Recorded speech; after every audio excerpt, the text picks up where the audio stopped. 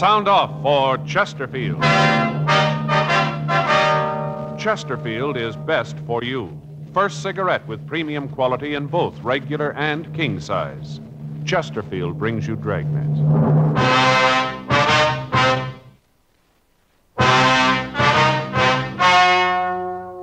Ladies and gentlemen, the story you're about to hear is true. The names have been changed to protect the innocent.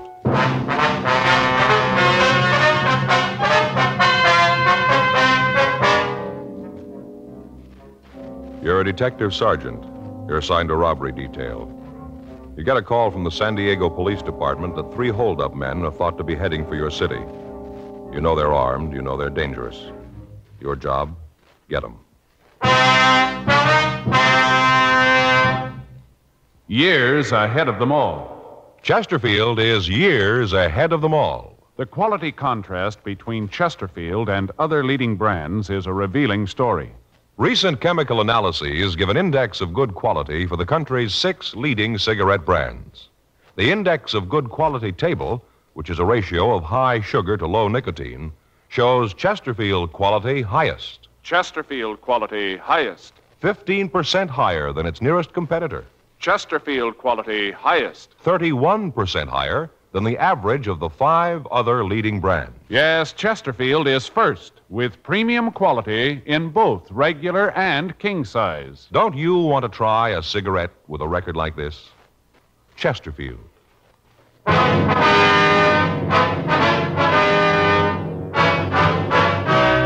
Dragnet, the documented drama of an actual crime. For the next 30 minutes, in cooperation with the Los Angeles Police Department, you will travel step by step on the side of the law through an actual case transcribed from official police files. From beginning to end, from crime to punishment, Dragnet is the story of your police force in action. It was Monday, October 5th. It was warm in Los Angeles. We were working the night watch out of robbery detail. My partner's Frank Smith. The boss is Captain Didion. My name's Friday. I was on my way into the office, and it was 4:58 p.m. when I got to room 27A. Robbery. Hi, Murph. Seen Frank? Yeah, he was here a couple of minutes ago. I think he went down the hall, said he'd be right back. Thanks. How the kids? We're in the cycle again. What do you mean? The cold cycle. Oh, yeah. Oldest boy brings one home with him, gives it to his sister. Then it goes to the baby, then to the wife, and then to me. By the time I got it, the oldest boy's ready to catch it again from me. Doesn't seem to be any end to it. Yeah, I see what you mean. Reading the other day where if you take care of a cold, take a lot of pills, stay in bed, you can shake it in a week. All right. Don't do anything special for it, and it'll take 7 days to get rid of it. Joe? Got an APB here from San Diego. Boys down there really drew themselves a gem. Yeah, can I take a look? Yeah, here it is. Well, I can hear him moan all the way from here. What is it? Well, I had a jewel robbery at a hotel on the coast. 3 men, took $135,000 in jewels and at least $15,000 in cash. $150,000, huh? Any leads on them? No, APB gives a description, list of the stolen jewelry. That's about all. When did it happen? It says 1:30 this morning. Yeah, it's going to keep him busy for a while. That Mort's screaming like an eagle, Joe. Why? Well, I talked to him last week, said he was going down to Mexico to do some fishing. Been saving days off for the last 3 months. Won't get to go now. Yeah, I get it. Robbery, Friday. Yeah, go ahead. San Diego. Huh? Yeah, hi, Mort. Yeah, we got the APB. How's it going? Yeah. When do you figure they left? Yeah. Okay, Mort, yeah. All right, we'll keep an eye open. Right, bye. What's he got? Well, Davis, Walk, and Hewen are coming up. They're driving? Yeah, they figure the hold-up men are heading this way. The early editions of the afternoon papers came out, and they carried the complete story. 3 men had entered the Carlton Surf Hotel at 1:30 a.m. All 3 were armed, and they forced the manager to open the safe. Inside the vault were the jewels and the other valuables that had been deposited with the management for safekeeping by the guests. After looting the safe, the 3 men had robbed 5 of the guests who had entered the lobby during the time that they'd been going through the safe. After taking all the money and valuables they could find, the 3 men forced the manager and the guests into a back storeroom of the hotel, and they locked them in. None of the victims could tell the San Diego officers what kind of a car had been used, but all of them were able to give good descriptions of the 3 men. The San Diego Police Department had been called, and the men from the Detective Bureau had begun an immediate investigation. From the phone conversation I'd had with Lieutenant Mort Gear, They had evidence to believe that the three men were heading up for Los Angeles. While the three detectives from the San Diego department came to L.A., Lieutenant Gear, Sergeant Tony McGuire would continue the investigation down in their city. 11:12 p.m. Sergeants Carl Davis, Jerry Walk, and Pappy Hewen arrived at the city hall. They filled us in on what had happened.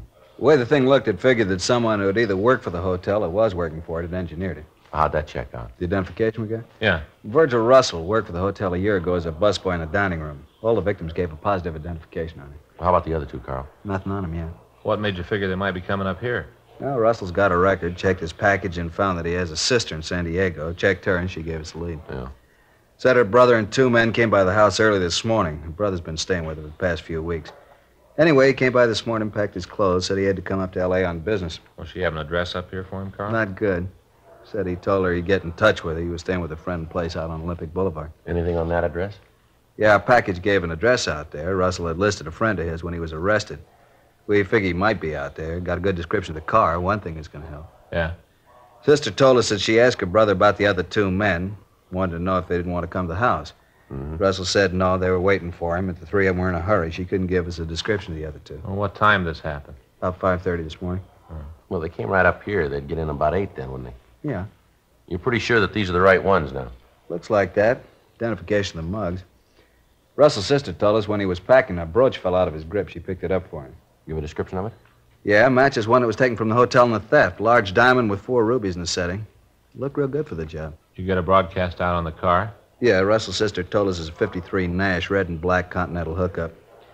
She said Russell just got back from a trip through Arizona, Nevada, New Mexico. Said that he had the rear window covered with those stickers. You know, the ones they get from gas stations. Yeah, I know what you mean. Window's supposed to be covered with them. Shouldn't be hard to spot. Well, maybe he figures that, too. Might have him taken off, huh? Possible. It's a lead, though. Something else to look out for. Any chance he might have gotten across the border into Mexico? Yeah, it's possible, but it isn't likely. As soon as we got word on the car, we got out a supplemental APB on it and got in touch with the authorities down the border. They said they hadn't seen a car that matched the description across the border. Well, if they'd gotten to the border, the officers down there'd know about it anyway. Yeah, I talked to Al Gayton from our office. He said they'd be on the lookout for him. Our pawn shop detail got right on it, Carl. They got the description of the jewelry out all over town. We haven't had any reports on it yet, though. They aren't going to try to sell it piece by piece. Too many of those pieces are easy to recognize. Yeah. They'll probably try to peddle through a fence and have it broken up. Well, we'll get the word out to our informants. Ask them to watch out for it. Yeah. Heist that big can't be kept quiet for long. Bound to be rumbles on it someplace. I'd like to check out the place on Olympic. It looks like it's the best lead we got. Okay. We're walking Hewen, you know. Went down the hall with Murphy. Wanted to check some things at R&I. Well, might as well get on out to Olympic, huh? You got the address? Yeah, you better check the place first. Could be rough. What do you mean? Well, all 3 of them are armed. Russell served time twice before at the joint. Yeah. I don't think he's going to want to go back.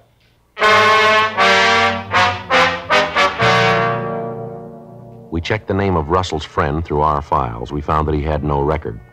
We drove out to the address on Olympic and we talked with the neighbors. From them, we found out that it was not a private residence.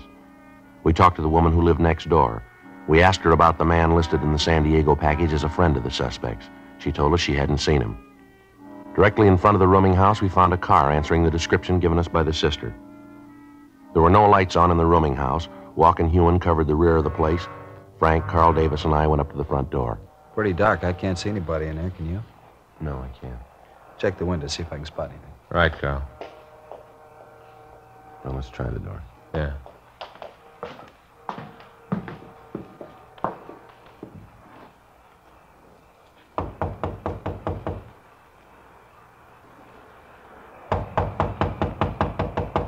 Who is it? Come on, open up. Beat it. Nobody gets in here. All right, Frank, let's hit it. All right, stand right where you are. Hold I'm on. not doing anything. What are you doing breaking in Get here your hands like out this? in front of you. Sure. I'll shake him, Joe. He's clean. Everything okay? Yeah, Carl. I'll get Walk and Ewan. Who else in the house? Nobody but the landlady. She's upstairs. Her and her daughter. Nobody else here. What's your name? Pete Ellis. Where's Russell? I don't know any Russell. All right, we'll look around. Come on. What's in there? Dining room.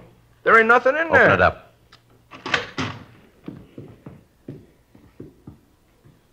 See? Nobody here. No. All right, we'll check the other rooms.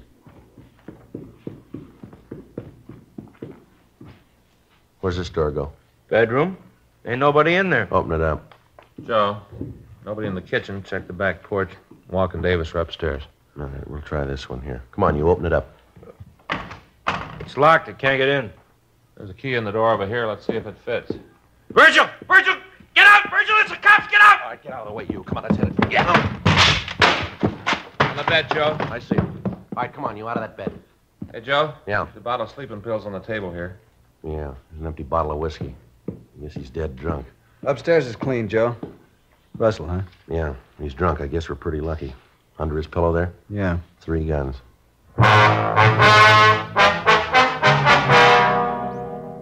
With the suspects in custody, we searched the house. In the back bedroom, where we'd found Virgil Russell, we found a folder with all of the newspaper stories of the hotel robbery. In each instance, that portion of the story which referred to the thieves themselves was outlined in pencil, and there were small notations along the margins of the newspaper. A complete search of the house netted us nothing. There was no sign of the loot from the robbery, although each of the suspects had a large amount of money in their possession. We talked to the landlady, but she was unable to tell us anything about the suspects. She said that she had rented a room to Peter Ellis over a year before, and that the suspect had moved out after living in the house for only 2 months. She said that she hadn't seen them again since that night when they arrived at the house and asked for rooms. We called the office and arranged for a stakeout on the place, and we took the 2 suspects back to the office. We ran Peter Ellis through R&I, and we found that he had 1 previous conviction on a robbery charge. 2:15 a.m. We talked to Virgil Russell in the interrogation room. All right. I ain't trying to con you into anything. I was in on the heist, I'll admit it, but I ain't gonna be no fink. You ain't gonna get any other names out of me. You got the money we found on you from that hotel robbery, is that right? I don't know where else it'd come from. I got no reason to con you about the hotel job. I pulled it. I ain't afraid to admit it. I'm just not turning fink, that's all. Maybe we can get it out of Ellis. He won't tell you anything. You're pretty sure about that. He admits he was in on the robbery. Well, so what? We all had a deal. If any of us got caught, they wouldn't tell about the others. You think Ellis and that other guy'd go that route, standing the arrest alone? Sure. We had an agreement. Oh, come on now. Tell us how much you got for the jewels. You can tell us that and not tell us who the other man is, can't you? Yeah, I suppose so.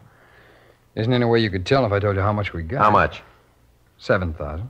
How much? 7,000. Who set up the deal to sell the stuff? Your partner? Yeah, he handled all that. He fixed it for you to get $7,000 for all the jewelry? Yeah, that's right. Well, you made a good deal, all right. 7,000 for $135,000 worth of jewelry. Wasn't worth 135. That's just the papers making it sound big. No, Russell, you're wrong. That's what the stuff is worth. Are you kidding? You got that report, Frank? Yeah, here.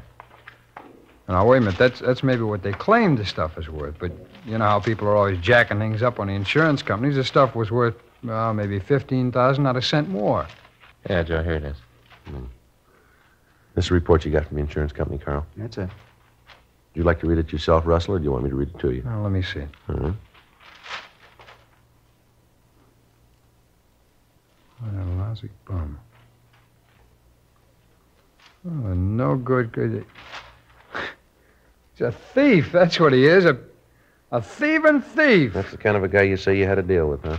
Let you think he was doing you a big favor. Some deal, $7,000. If we'd picked him up, he'd have screamed like an eagle. He's your pal, all right. What a no good thief. I can't believe it. Who'd he sell the stuff to, do you know? No, I don't, and that's the truth. I saw the guy, but I don't know who it was. How'd the deal work? Well, earlier tonight, we got together out in Westwood. He called the fellow who was going to handle the deal, told him to meet us here. Who's he? A lousy Fink. What's his name? Payne, Al Payne. I spell it. Last name. P-A-Y-N-E. You got a record? No, I don't think so. I never heard him talk about it. You give us a description? Yeah. That stuff was really worth 135 grand. He said it was a lot of talk, newspaper talk, he said. Oh, brother, what a laugh. What's his pain look like? Oh, he's about 37, maybe 150, 60 pounds. Bald. A little bit of hair on the edge of his head. I'll check the name through R&I, Joe. Right. You want to bring the mugs back here? Yeah. Russell? Yeah? That first name, is it Alfred or Albert? I think it's Albert. He's some kind of a promoter. I don't know what he promotes. I think it's just a dodge, kind of a front. I'll be right back, Joe. Right. Let's go ahead with the story about the buy, huh? All right. Where was I? You said you went out to Westwood. Oh, yeah. Well, we were supposed to meet out in a parking lot by the ice rink. Big place out there. Well, we met this guy, the fellow Payne called it. He looked at the stuff, said it was worth maybe 15,000 the way it was. But he said it had to be broken down before it could be sold. That it wouldn't bring that much when it was all broken down. What'd Al say to that? Well, he agreed to it, said it was true. He went right along with it. Lousy deal. He was probably in on the whole thing. Wouldn't be surprised. I just can't get over it. We had all that stuff and didn't know what it was worth. You got any idea who this guy is? No, I told you I didn't know. You said this Payne had an office here in town. You know where it is? Yeah, I can show you. We were up there this afternoon while I was setting up the deal. It's in a building over on 6th. You'd be willing to go over there with us? So you can nail him? That's right. We want to get the jewels back. Sure, I'll go. So what that bum did to me, nothing too bad for him. How you going to work it, Joe? Well, Russell here will have to introduce me as somebody who wants to buy this stuff. He'll have to tell Payne that I'm willing to pay, say, $50,000 for the jewelry. That way, Payne will have to get in touch with the other man. I don't think he'll pass up a deal like that. Maybe he figures to make more than that this way. Yeah, but suppose he thinks that Russell here wants to do business with me. He'll get the stuff back. I don't think he'll want to cross Russell. Might work. No, we haven't got much choice. We got to get the stuff back before it's broken up. Joe, I got some pictures here. None of them match the description. What was that? None of them match the description. Oh. You want to look at these? Yeah? Joe's going to go see this Payne with Russell and Ellis, try to get a lead on where the stuff is. How are you going to work it? Well, I'll tell Payne I'm interested in buying the jewels, offer him maybe $50,000. Picture's not here. None of these is Payne. You go along with this plan, Russell? Sure. I'd like to see you get him and get him good. It's pretty risky. It doesn't look like there's any other way. Suppose not. Russell? Yeah? We know Payne carries a gun. I'm going to tell you something. I want you to remember it. All right. You get any bright ideas about tipping Payne off about Joe? Remember, we'll have men all through the building. All right. We're not going to start any shooting. Yeah. But we'll finish it.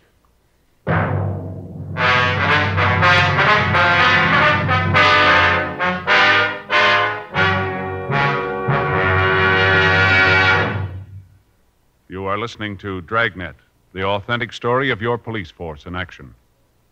Chesterfield is best for you. Just listen to the record. For a full year and 2 months, a doctor has been making regular examinations of a group of Chesterfield smokers, and he reports no adverse effects to the nose, throat, and sinuses from smoking Chesterfields. Don't you want to try a cigarette with a record like this? Chesterfield. First with premium quality in both regular and king size. Chesterfield. First choice with Young America. And that's from a survey of 274 colleges and universities. Try Chesterfields today. Remember, Chesterfield is America's best cigarette buy.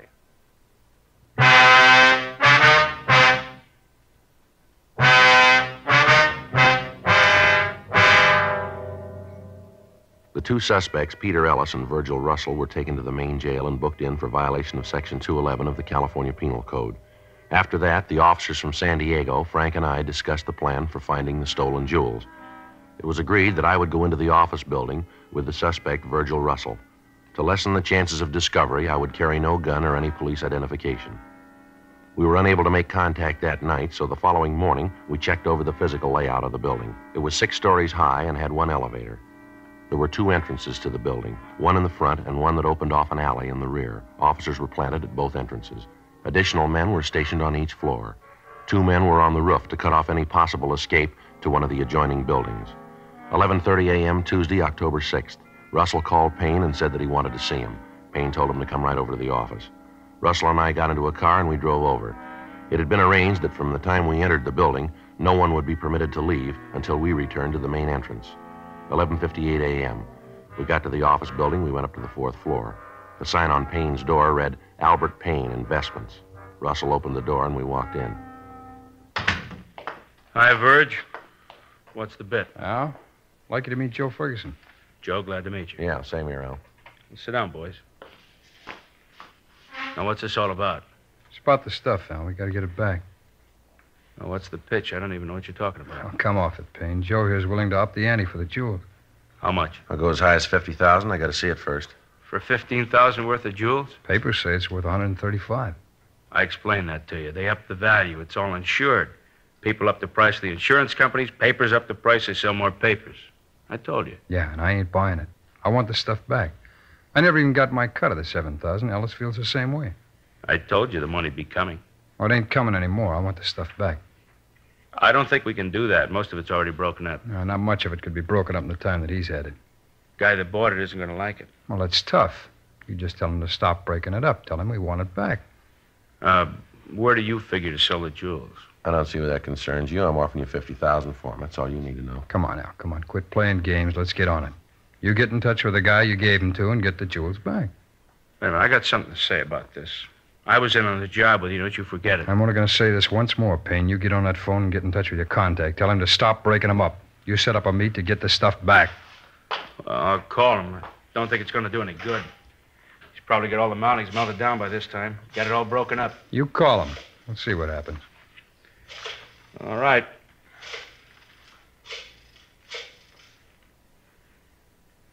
Now, let me talk to Fred. Fred, it's Al. Yeah. Listen, something's come up. We can't go through with the deal. What? Yeah, I know. I told him. Doesn't make any difference. They want it all back. Yeah, I told him that, too.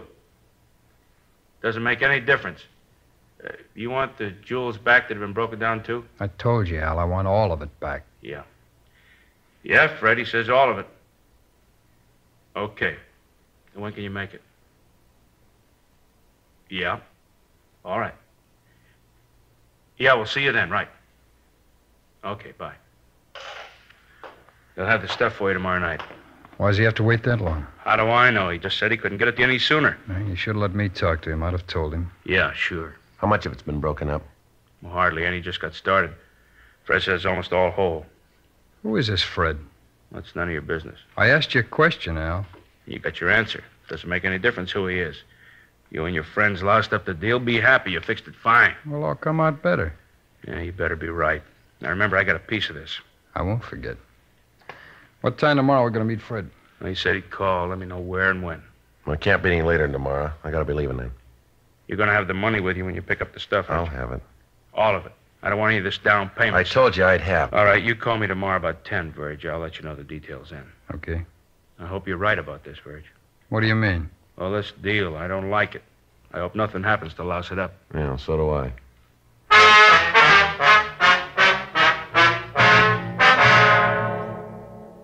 Virgil, Russell, and I left the office and went downstairs. We checked with Frank, Carl Davis, and the other officers from San Diego.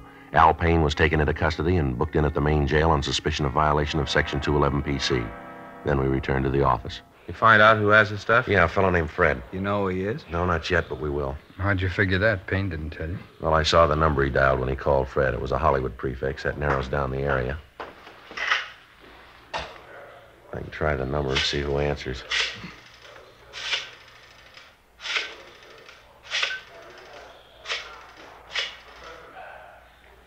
Oh, I'm sorry. I got the wrong number. Excuse me. Did you get it? Yeah. It's the Kingery Trophy Company. You want to check the book? Right.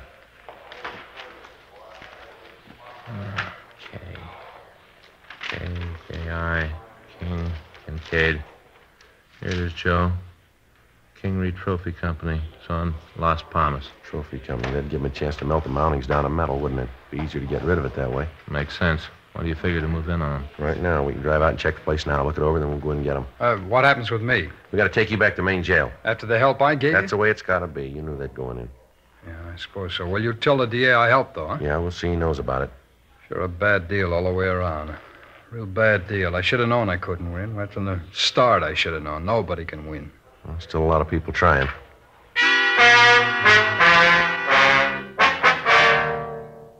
We returned Virgil Russell to his cell, and then we drove out to the Kingery Trophy Company. It was a two-story building on Las Palmas Avenue in Hollywood. They made trophies and fraternity pins. A large sign on the front of the building advertised that they could duplicate anything in metal. We checked with the neighborhood merchants and found that there was a permanent staff of 4 employees. The company was owned by a Roger Kingery, and none of the neighborhood people could tell us anything about an employee by the name of Fred. 5 p.m. The employees of the plant left the building. 1 man remained. From the description we'd gotten from Russell, we figured that he was the person Payne had called Fred. 6:03 p.m. The lights in the rear of the factory went on, and through the windows we could see the suspect working over a small furnace. On a table off to one side, we could see a quantity of jewelry. Frank, Carl, and I went to the side door of the plant while the other officers covered the remaining doors. All right, you ready? Yeah, let's go. Carl? Yeah. I'll hit the door and grab him before he's got the chance to throw the jewelry into the furnace. Right. Grab him, Carl. He's making a break for it. I got it. Hey, what are you guys doing breaking in here like this? Look at that, Joe. Jewelry matches the description of the stolen stuff. Yeah, looks like it. All right, mister, stand still. I'll shake him. He's clean. I don't know what you guys are doing. I don't know what this is all about. All right, save it. What's this jewelry doing here? That isn't I mine. didn't ask you whose it was. I asked you what it was doing here. Fellas say give me $2,500 if I break it down for him. What's the fellow's name? Guy named Payne said he'd pay me to melt it down for him. You know the stuff was stolen? No, I didn't. He just made the deal to melt it down. Didn't he call you this afternoon and tell you to stop breaking it up? Yeah, and then he called back and told me not to pay attention to what he said. Go ahead with the job. I did like he said. Who else is in this with you? What do you mean? Who else here at the factory? Nobody. I'm the only one. I only did it because I needed the money. I don't know where the jewels came from. I didn't care. It didn't make no difference to me. As long as I got mine, I was happy. I didn't know what it was all about. Looks like most of it's here, Joe. How many pieces did you break down? Took a couple of the pins apart. Didn't have the time to melt any of the mounting down. It's all there. All that Payne gave me. What's your name? Fred Michelson. All right, let's go. I didn't know they were stolen. I didn't know anything about it. I just did a job. That's all. Just a job. Yeah. I didn't even get paid for it. Don't worry about it. You will.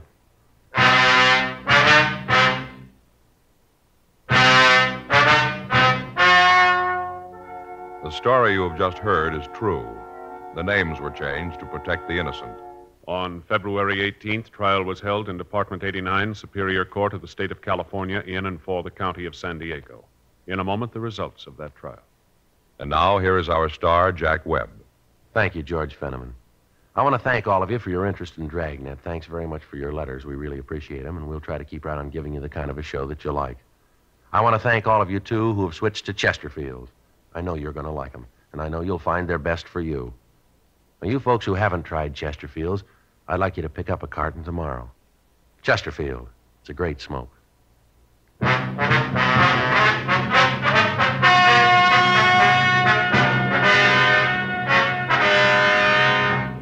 Virgil Nathan Russell, Peter Howard Ellis, and Albert Franklin Payne were tried and convicted of robbery in the first degree. They received sentence as prescribed by law. Fred George Michelson was tried and found guilty of receiving stolen property. He received sentence as prescribed by law. Receiving stolen property is punishable by imprisonment in the state penitentiary for a period of not more than 10 years. Ladies and gentlemen, Lieutenant Jack Allen, Los Angeles Police Department. Thank you.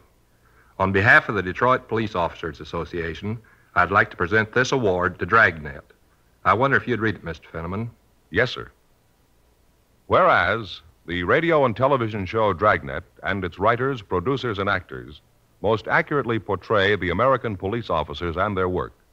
And whereas the result of this portrayal has been to give the people of this country a new insight into their police departments, bringing with it understanding, sympathy, and an aroused public opinion. And whereas Dragnet brings credit to the men and women of the police forces throughout America, therefore we, the Detroit Police Officers Association, representing the patrolmen, detectives, and policewomen of Detroit, hereby cite and commend the show Dragnet and its star, Jack Webb, who plays the part of Detective Sergeant Friday, as the finest and most accurate police program both on television and radio. Signed this date, March 31st, 1953, in behalf of the association by Thomas Duffy, President, Bruce Finney, Vice President, Francis Klein, Secretary-Treasurer.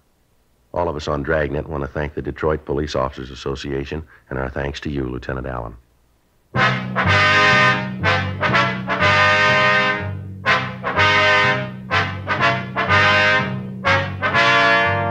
You have just heard Dragnet, a series of authentic cases from official files. Technical advice comes from the Office of Chief of Police W.H. Parker, Los Angeles Police Department. Technical advisors, Captain Jack Donahoe, Sergeant Marty Wynn, Sergeant Vance Brasher. Heard tonight were Ben Alexander, Eddie Firestone, Art Gilmore. Script by John Robinson. Music by Walter Schumann. Hal Gibney speaking. For a million laughs, tune in Chesterfield's Martin and Lewis show Tuesday on this same NBC station. And sound off for Chesterfield's. Either regular or king size, you'll find premium quality Chesterfields much milder. Chesterfield is best for you. Chesterfield has brought you Dragnet, transcribed from Los Angeles.